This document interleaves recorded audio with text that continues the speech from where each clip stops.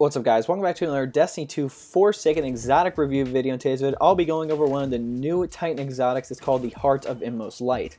This is essentially like the Helm of Inmost Light, which was in Destiny 1. It was a helmet, but now they just turned it into a chest piece. But let's go over the perks. Comes with Overflowing Light. Using an ability, which is Grenade, Melee, or Barricade, empowers the other two abilities. Empowered means abilities have faster regen, Melees and Grenades do more damage, and Barricades have more hit points. So it looks like we have a Resilience and Recovery mod. Obviously mine's a random roll throughout. So next we have Unflinching Linear Fusion, Sniper, and Rifle Aim. So you can choose between any of those.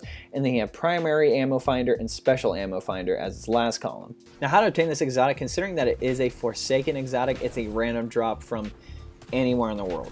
Like, I'm sorry to say, not even Xur can sell these new Forsaken items yet. I don't know why. He's supposed to be selling us those exotic things that he has. So RNG just has to be on your side 100%. I've only gotten a few Forsaken exotics, and a lot of people have also felt the effects of this, but still, if you get it, awesome. If not, you probably got like a different exotic, which is perfectly fine. It might even be better in this one.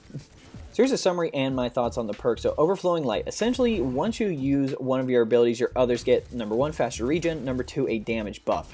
So, which can include your super abilities as well. So I was actually running the Ascended Challenge for week 2 and I threw a grenade, and my Burning Maw Hammer actually did more damage, which is pretty awesome. So overall, just like initial impressions, I don't believe that this is the best option for higher tier endgame activities, but it can be fun in certain situations, which I'm going to be getting into. So PvE wise, I can safely say it'd be good to use in certain activities, but my immediate question is, can it compare to Syntheseps or things like Hallowfire Heart? Obviously, I would say it can't keep up with Syntheseps, but can allow for a lot of different types of damage options, right? So again, I was using Burning Maw because of the Roaring Flames perk, which can stack up to 3 times, which basically says, like, when you do solar ability kills, your other solar abilities actually do more damage. So if you have a grenade and it's a thermite grenade and you hit 3 adds, guess what? You get times 3 damage, add gets right into it, it does times 3. So, which can stack with the Overflowing Light perk from Heart of Inmost Light, which is pretty cool. So the perk can be activated most of the time in PvE, but it doesn't last very long. I wish it would just last a little longer. I played with it a lot because it was the first exotic that I got and actually kept my power level up, so I definitely wanted to play with it a lot and just see how it felt. And personally, it didn't feel like a huge amount of change. Obviously, like, being able to drop adds faster is great, but still, I wish it just did a little more.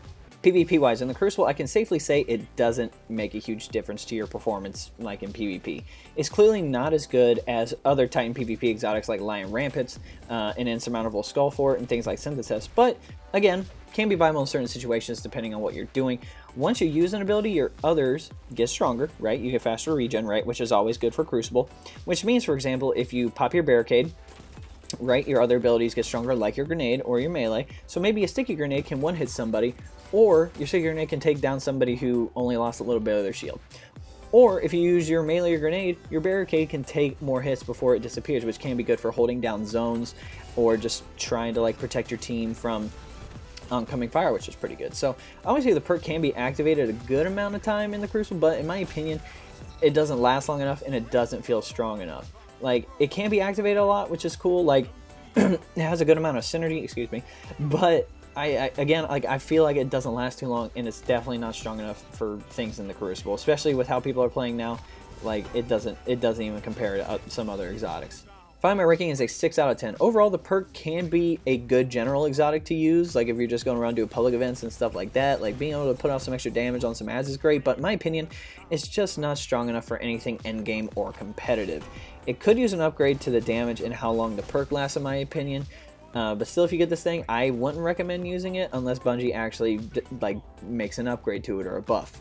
Alright guys, that's my review over the new Titan exotic, the Heart of Inmost Light. If you want to help support me, there'll be a link below. Say best way to support me. I'll take you to a 4-minute video. If you want to go check that out, that'd be awesome. But if you don't want to do that, you can always like this video, subscribe to the channel, share this video, turn that notification bell next to subscribe if you want to be notified when I drop some new content on the channel, and then comment y'all want to see below again. Making content for you, so whatever you want to see, I will try to get out there as quickly as possible. Also, we have the Discord link below. There's no requirements to join or anything like that. We obviously have some tech chats going about Destiny 2 Forsaken, some upcoming games like Division 2 and Anthem, and we also have some voice chats, so if you want to talk to me, you can just message me and talk to me on there. Alright guys, hope you enjoyed this video. We'll catch you next time.